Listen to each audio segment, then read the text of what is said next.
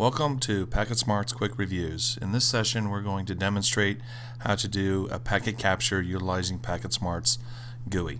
What you want to do is find the location of the device that you want to actually do the packet capture on.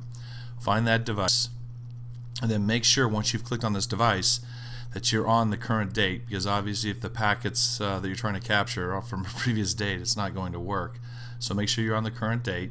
You want to go over to the traffic flows, and what I've told all clients, always make sure that you've got traffic there present on the capture. Otherwise you'll have no capture. And you can see here a lot of TCP traffic and some VoIP traffic in here. We want to go ahead and do some capture of this call that's in progress right now. All you need to do is go to the packet capture. You have an option. It's a 4-step process. You can limit the duration. You can do a total size. You cannot exceed 1,000 though. That's the maximum amount of capture, which is 1 meg on board. Or you can set for a limited packet count. In this example, I'll do a short duration here. We're going to do a 60-second capture here. We have the option of doing just the packet headers, or you have the ability to do full frames. We'll go ahead and select full frames. On step 3, you can go ahead and select the IP from a source or a port location on either locations for destination or source. You also have the ability of selecting a protocol that you want to filter on. The first capture you always want to do all, only that way you can verify that you are getting a good capture. So put in a good description here, and we're going to go ahead and do a capture right now. We're going to kick this off. We're going to submit the capture. There's your limitation of 1 meg. Go ahead and confirm that. Once you've done that, you want to proceed up to the control tab to make sure that this command has been issued, and there you go, it's been queued up and run. And this will take anywhere from 15 to 25 seconds. What's important right now is that this capture is not happening instantaneously. The command gets executed to the device, and it could take up to 30 seconds before it actually starts capturing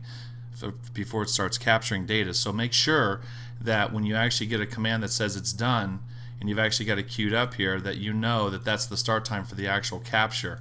And a lot of times you'll see this in a queue, but if you go back to the packet capture and actually get the capture here, you'll see that this is in a queue right now, and this will change to where it'll actually be queued out and telling you that the device is running.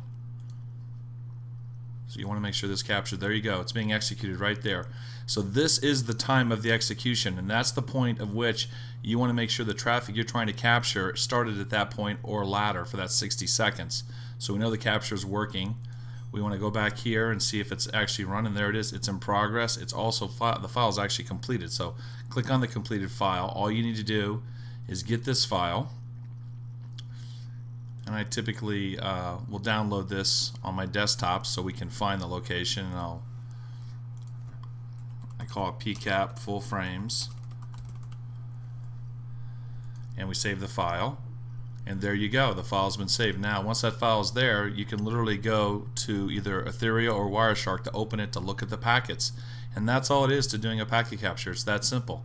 Thank you.